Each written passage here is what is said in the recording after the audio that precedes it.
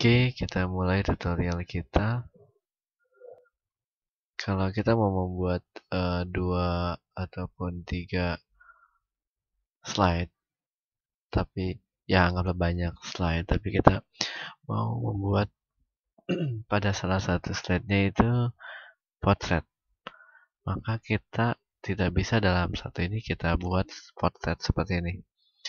Kalau dia potret, orientasinya potret ya potret semuanya.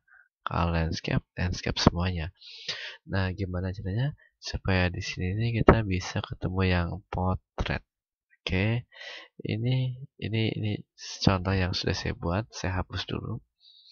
Saya sudah juga membuat yang potret di sini di mixer sini potret ini. Nah, ini sudah potret. Anggaplah ini 2 file dan ternyata saya sudah membuat 2 slide. Ini kita save as seperti ini. Contoh saya buat save portrait pertama, save. Nah, karena sudah eksis ya, no lah, nggak usah. Ya udah, lanjut. Oke, selanjutnya bagaimana? Kita sudah buat juga di sini landscape. Nah, di yang ketiga ini kita ingin membuat portrait. Oke, caranya gimana? Kita masuk ke insert, hyperlink, dan sorot ataupun pilih yang tadi kita telah buat menggunakan portrait. Oke, dia akan duduk seperti ini. Ini yang keempat, seperti ini.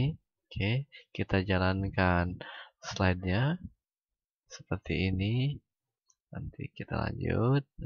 Nah, seperti ini. Kita pas di sini klik, maka dia langsung pergi ke potret pertama, potret kedua, dan end dari yang potret.